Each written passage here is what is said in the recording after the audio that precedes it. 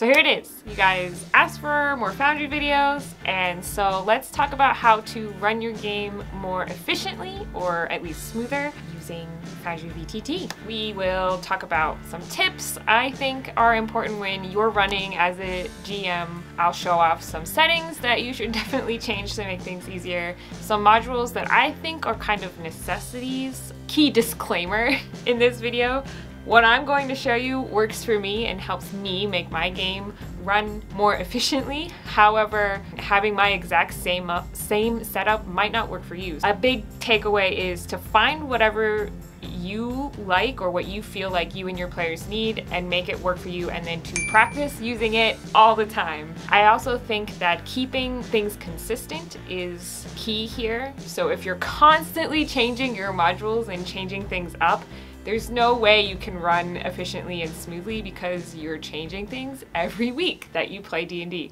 I should also say that half the battle is just remembering what to do, so a lot of it is just practice.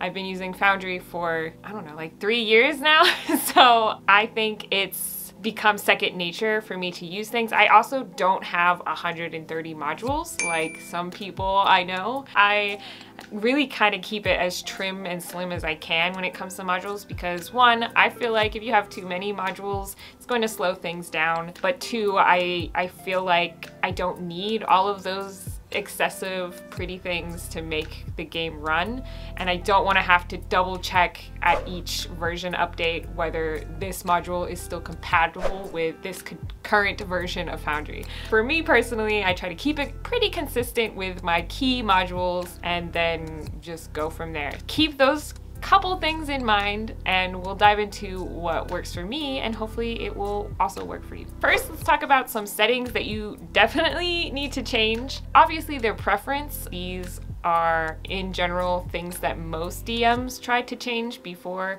they run a game. So a lot of these are just core settings. The biggest one I think that I immediately change is the chat bubbles. It's perfectly fine to have chat bubbles up when your players want to type something in, but the big thing is the pan to speaker option. If you have that checked, then it immediately pans to whoever's typing in the bubble, and that is a huge distraction for me as a player, but also as a DM because my entire screen just moved to focus on this player while I was trying to figure out what I was doing. I always turn that off. I don't care if they chat, and little chat bubbles can come up all the time. I don't care. But I'd rather not have my whole screen move to follow it. I don't know why that's automatically checked to begin with because it's definitely not user-friendly. So go into settings and uncheck that one. The next one you want to turn on is the turn on left click to release. If you don't have this on, by default, Foundry makes you click and drag on an empty space to unselect anything that you have selected right now. It is unintuitive, it is not user-friendly, and I've had to explain to people how to do this too many times. So if you have this checked, it will make it so much more intuitive to just click off of something and then you're no longer selecting tokens or whatever, and it'll just save you an explanation and a headache. Then finally, this other one is definitely personal preference, but under the combat tracker, I turn the auto skip defeated on. If an enemy is defeated, it should just go away, and I don't want to have to click through 3 dead enemies to get to the next player.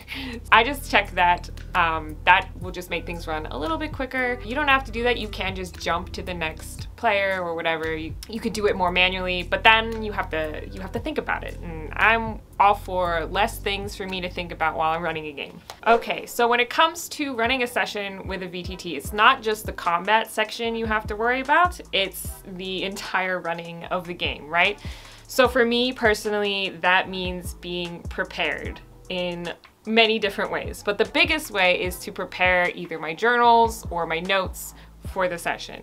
For me personally, I don't put my session notes in a digital format. Obviously, I have been making these wonderful journals that I actually sell. I do that because I actually like handwritten journals. I like to write my notes down. It helps me remember them later, etc., etc. I don't use Foundry to keep my session notes in. Instead, I tend to keep my notebook right in front of me, open to the page that I need it to be on. I pull out any resources that I need, like NPC details, etc., or anything that I think I'm going to be using that session, and I stick it right in front of me, in front of the computer. However, I know that that's not for everybody. Some people like to keep everything in one place, so you totally can do that with Foundry. And Foundry version 11, which is the Foundry version that we're talking about today, if that was unclear, is better set up now with their journal system, and so you don't even need any modules for this. However, if you're using an older version of Foundry, there are better journaling options to enhance your experience with that. In particular, I think I used Monk's journal something. I'll put it on the screen. I'll look it up later and put it on the screen. But I used that one before version 11. I've heard of one called GM Notes, which lets you put secret notes on pretty much any entry anywhere. So you don't have to be careful about what you put in certain journals or what journals you share. You can still have like your own secret section.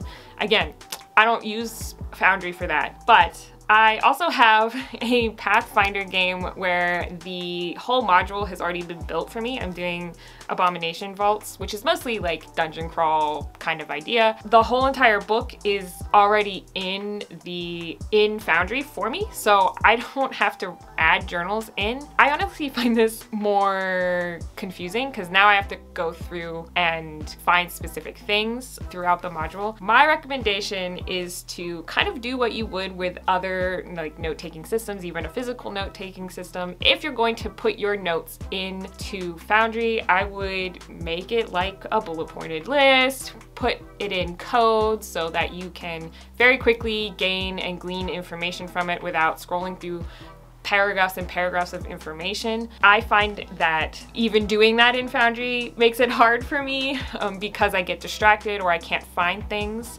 as easily in Foundry as I could on a written piece of paper. But I also think that you can, especially with Foundry, you have the unique ability to drag journal entries and put them on the map wherever you need them. So when I do have stuff like the Pathfinder thing, I really do enjoy that they put each section in each room right on the map for you. If my players enter a new room, I can just double click on that and see all the information in one place. It's still a lot for me to go through. I do have to say that they organize it and separate it a little bit, and you can do that as well with different colored fonts or boxing certain things and utilizing some of the built-in features of making your journal entries look different. But for me personally, I can't really do that. I tend to still take my own notes and write and review them in a physical format in front of me. The last thing were journal entries, not only putting them on the map where you need them, but also pop out ones that you know you're going to need. So you're gonna need a core module, which I feel like every Foundry user ever uses this one. It's called Pop Out. It literally just gives you a button. You can pop any window out and drag and drop it on a different screen to save you some space, real estate within the Foundry interface. I do this with the Pathfinder stuff just so that it's on a different screen, it's easy to click through, it's easy to do. Some things to note, which may or may not be fixed at this point.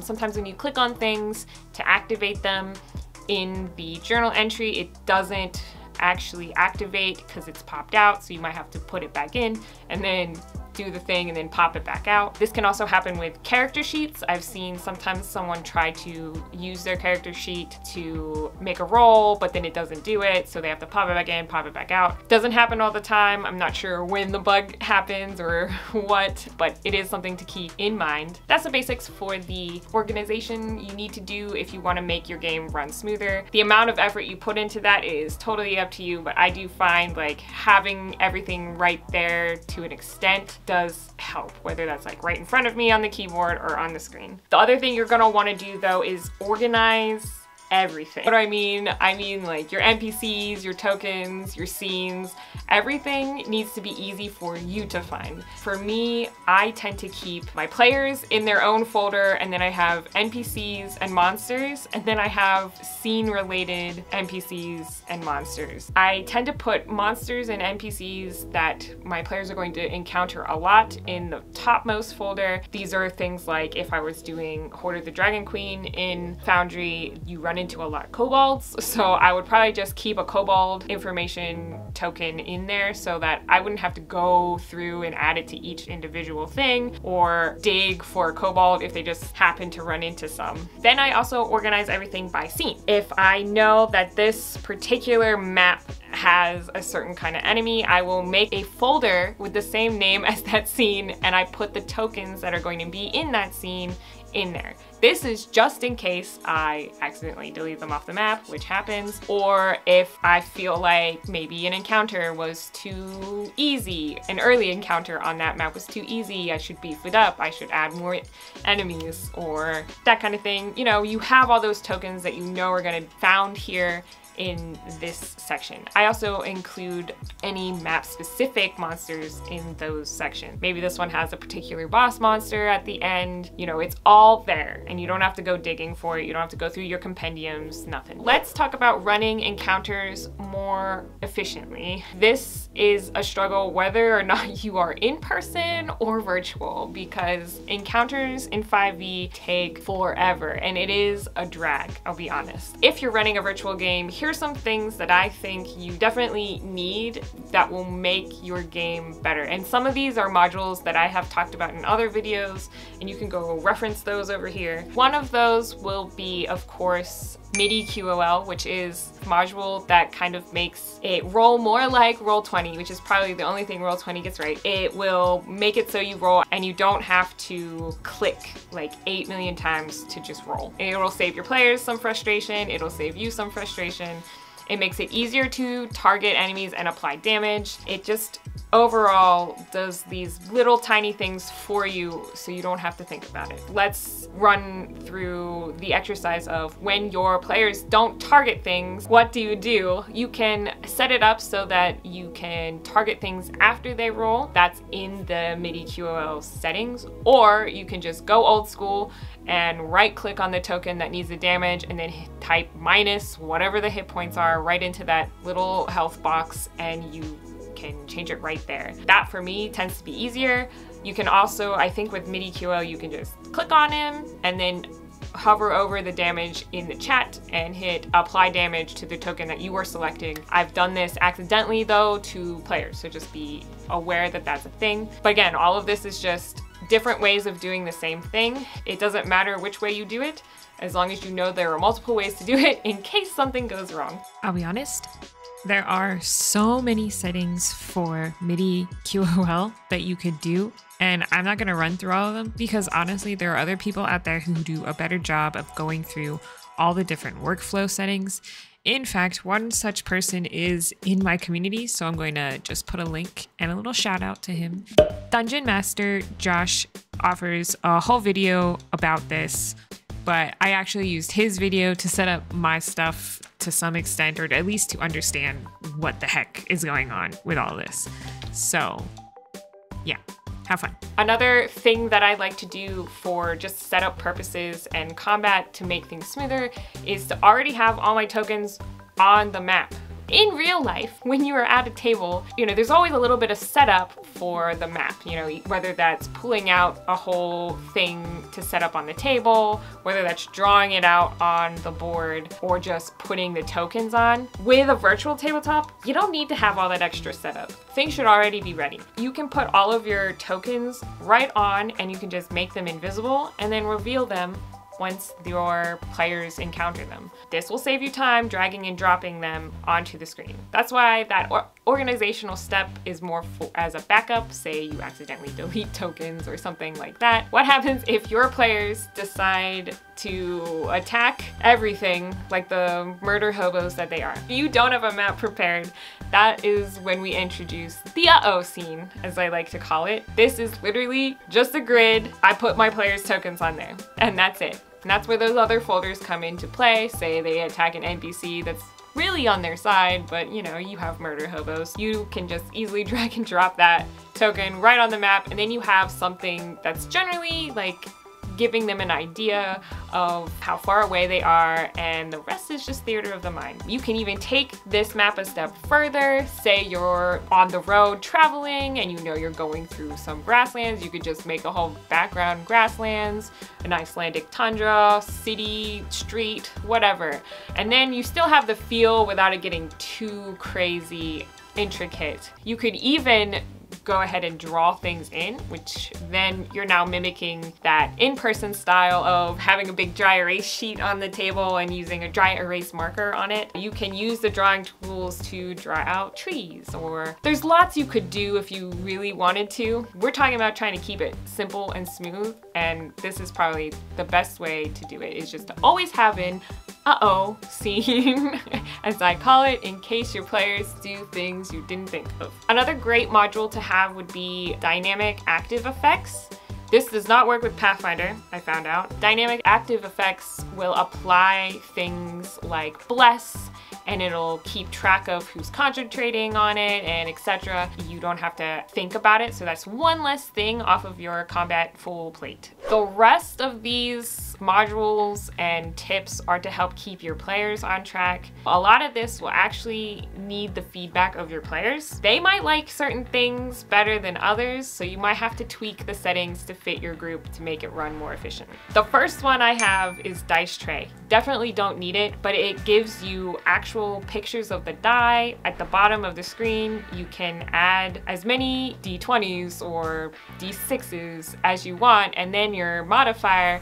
So if at any point you can't find the button, or your players can't find the button to roll something, you could just do it manually. I find that's easier than telling them to type /D8 plus blah blah blah. It's more visual, and I think that's easier for most people. Another way to make it easier for your players, tidy sheets for 5e. Pathfinder friends, you probably don't have to do this because Pathfinder UI is just much neater than the D&D one. The 5e tidy sheets does organize it better and kind of separates things a little bit better than the rule set, the general rule set does. So I highly recommend it, and it also puts everything, even monsters, in a similar format, so it makes it easier for you to tell them where to look. I've only heard good things from my players about that switch. That definitely helps them find things more quickly. The other way is to get token action HUD, and that goes in the top left side of your screen. It is essentially just like a tool belt that includes all of the actions they can do, any spells they can do, and it's all listed up there, says how long it takes, etc, etc, and they don't have to go digging through their character sheet to find the button for it. They can click the button from up there. There is a Pathfinder equivalent of this one as well, so highly recommend. If you add this, it just gives your players another way to find it so that they're not spending 80 years deciding on what to do. Or actually, it would be 80 years finding the button after they spent 80 years deciding what to do. Finally found a combat carousel tracker to replace the one that stopped being supported. So I found it. It is called Carousel Combat Tracker. This literally puts a little carousel at the top like you see in Baldur's Gate 3 or any turn-based game that tells you whose turn is up next and when. I haven't had a chance to use it. I'm actually gonna try it tonight in my Pathfinder game. It's just a good way of keeping everybody on track so people know when their turn is up. Think of it as using initiative tents on your DM screen. It's just one more tool to keep your players moving. On that note, this one works with version 11. I don't know that it'll work with older versions, but older versions had a different one called Combat Carousel, which does essentially the same thing. I don't know if this newer one that I found is backwards compatible. Another great addition is the Monk's Combat Marker. It puts a big circle around whoever's next, and then they can see their character and they can't be like, where am I? Where am I? You're right there. in the big magic circle. I think that helps keep people on track as well, because again, all of these are tools to keep the game running smoother. I hope that this video has been helpful for you. Let me know in the comments what you might do differently that helps when you run combat or when you run a game in Foundry. This was based on some other people's comments in the Discord channels. If you are looking for more Foundry tips or you're looking for something in particular, leave a comment below and we will try to go over it.